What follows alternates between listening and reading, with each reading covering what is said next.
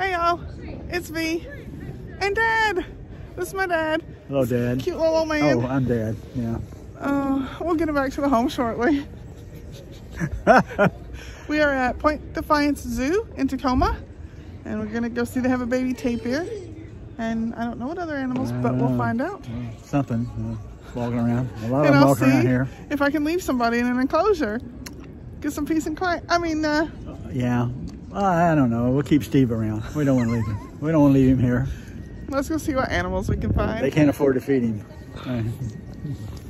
Really cool Oh, stingrays.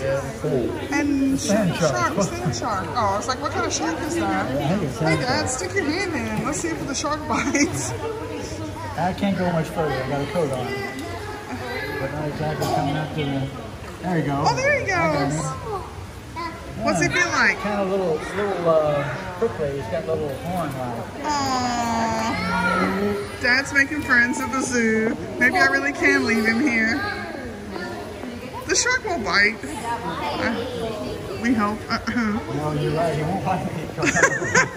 You make them. What's that? Crab. Crab. Oh, Yeah, crab. Yeah. And a shark.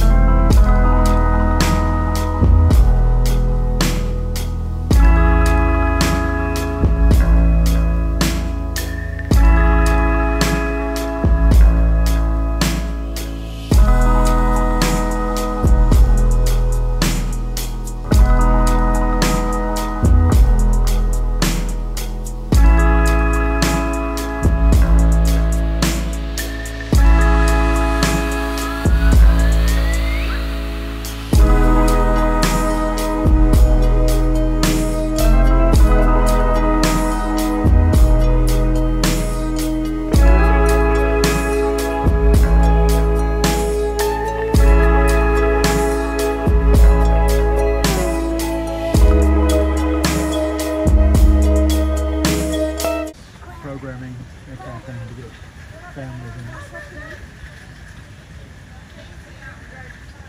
Ooh, no who? Ooh, no who? And no one?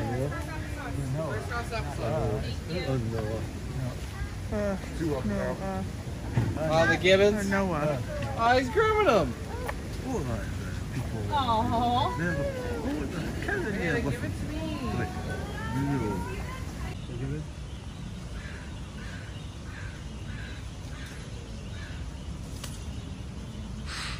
The grass is always greener. Oh. Always. Oh, actually, apparently pretty tasty. Yeah, I'll try some of that. There's an old man chewing tobacco. Can you hold my glove? It's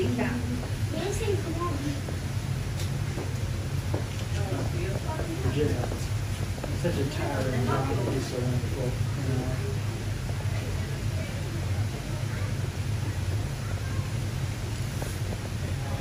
Oh, he's getting sleepy. Okay. Let's take a look.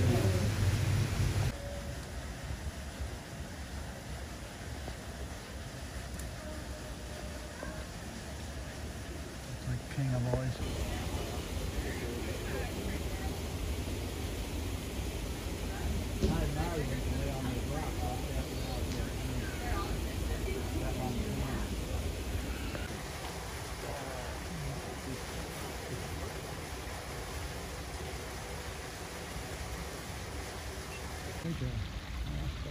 I don't know why his trunk's around the tire, but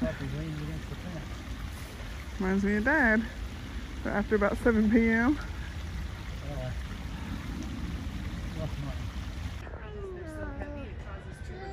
Yes. So that's why they stand up most of their day. Oh my God. Can you imagine standing up all day? Except for 2 to 4 hours. I do see that little thing. They got some of their zoo lights. Some of their Christmas zoo lights are on. Oh, it's pretty. More of the lights are on. That one's harder to see, but it's a tapir, I think. Yeah.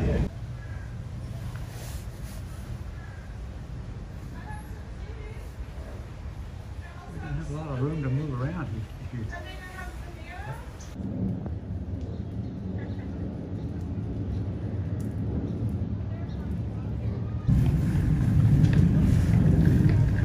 Crazy wild animal shots here. Yeah, that cool. I like Oh, look, he's getting on somebody's stroller. Oh, he's looking for food. You clever, clever thing. Watch it, somebody's coming. Obviously, puffins are going to be part of the penguin lights.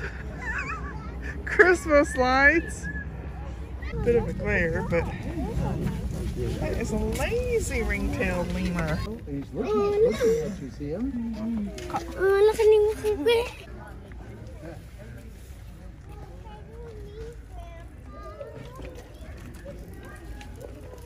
You want to put your butt down?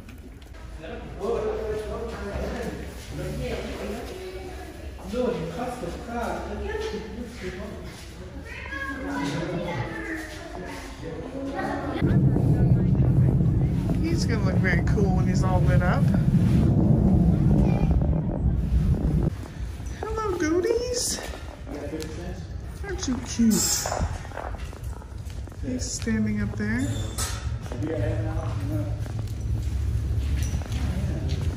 We'll get some food and feed him. Yeah, what do you think? Yeah? Hello. Hi. They know you've got the food. He can Come on, just get down there. He's gonna break his neck trying to get the food. Oh, they're so cute. there, I'll get some too. Go get the white one. Where? Oh. Over here. Got his wing head out. Oh, this one's talk about aggressive. Hello. Oh, hello, you. Pushy. Oh, you all are so cute. You can get some. Not today, but if you want to touch them, you can. Okay. Yeah, you can feed them. Oh, he came over even. Oh. In the wild, a red wolf might prey on a raccoon or other small mammals like that. Yeah, maybe a small deer could fit its teeth around one. Yeah, I guess that's Red wolf. Being on the East Coast, that was, probably the first wolf that our early settlers came across. Gray wolves are more central western species, and then coyotes, of course, were comfortable with people. But people came across red wolves, and they came over with their ideas and stories Monster. of big bad wolf, and wolf is here. And so what started happening was red wolves were targeted. They were hunted, there were bounties put out, so rewards were given for the number of animals that were caught, like pelts were sold. And as more people started to settle into territory, the red wolves started to be pushed out of their own territory. Red wolves either couldn't find each other as more people started to settle in their land, or they started to find the next best thing, which the next door neighbor might have been a coyote after some time. And if they can't find one of their own, then the other option is to not breed at all. And the next door neighbor is not really, there's not a whole lot of information about them. You guys are probably, in the 10% of the United States population that knows about red wolves. And so just getting people to even know what this animal is part of our mission here at the zoo and all over the United States. So there's 40 institutions that participate in red wolf recovery, and there's about 250 or so. There is a small population that was reintroduced in the late 80s into an area of North Carolina. It's on the east coast. I'm sorry, the eastern coast. And it's a little refuge called the Alligator River National Wildlife Refuge. She was just telling us about the Red Wolf Recovery Program. In the 80s, scientists identified that there were 14 red wolves in the wild, and they were basically extinct. And they've had a breeding population since then, and this year alone they had more than 14 pups. So they've more than doubled what was around in the 80s. They've released some back into the wild. They just had pups earlier this year. It's impressive. I mean, without a rescue recovery program, they'd be extinct. Poor things.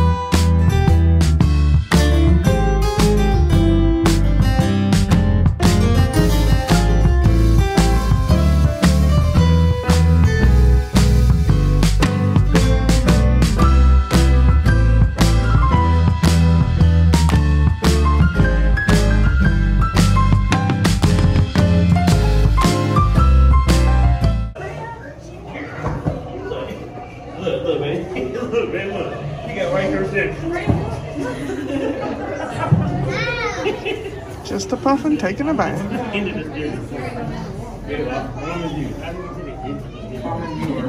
How? Yeah, I know. When he got right to the end of the game. Oh, that's a good See, spot. You like him? Diving deep. I know. These are puffins. I don't know.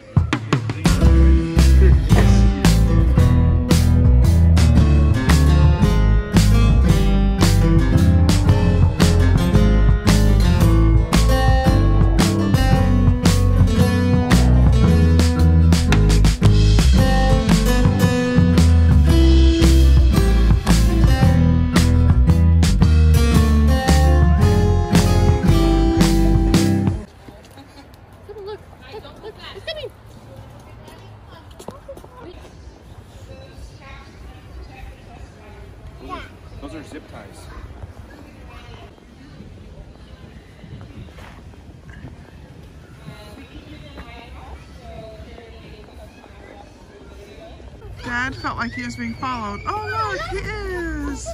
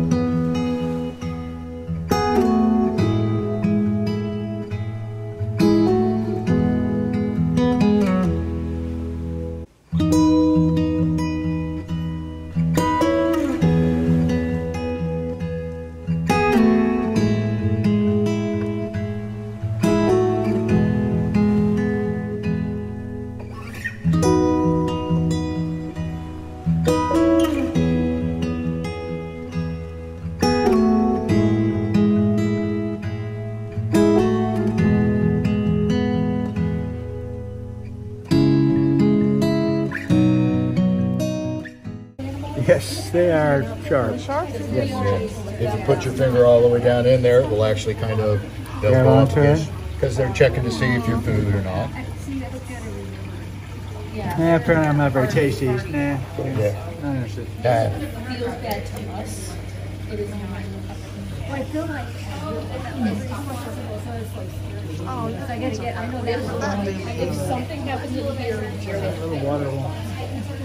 Just put one finger. Take one finger. There you go. Yeah, see? Yeah, it's an interesting sensation. Oh my goodness, you're very And sticky. here's a little green sea urchin. You touch him, got little bitty spikes. Oh, he like grabs you. It's a bit sticky. Where? What do they eat? What are they looking for? Maybe that's what it was. Plankton, you know, stuff that's little stuff that's around them floating in the water. So here we feed. I think that's part of the reason I like them so much. They're so cute. Look at the top.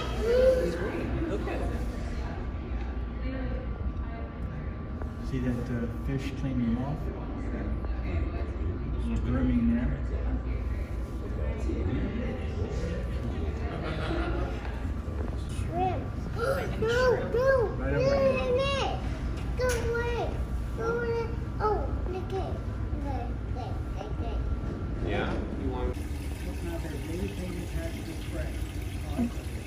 Did baby penguins hatch this spring?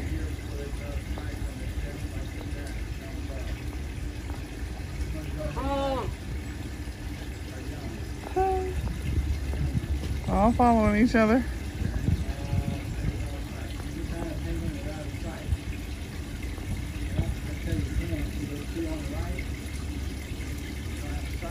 The tall one over here? So without a stripe, those two are babies. They're young. They're young. They grow very fast.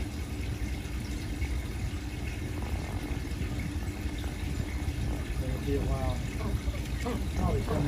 Walking himself back home at the moment. Out just enjoying the smells of the zoo mostly. They have a really good sense of smell. Helps him find all the ants and termites, so he always explores the zoo nose first. He Oh my gosh, where he's the knows. spot is. Honestly, don't know. It's huge. I mean, it's stretched out. If you go down to Chehalis from here, no, you can see it. So that is Mount Rainier. It looks like a big cloud, but it's actually above the clouds. Wow. It's above the clouds. What a beautiful view from the zoo.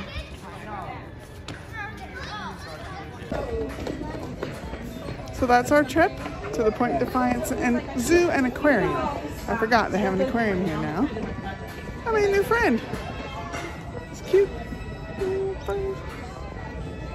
Thank you all so much for watching. We really appreciate it.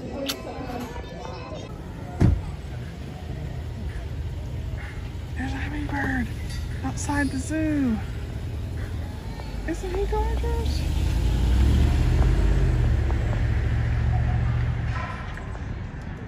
Now he's fast.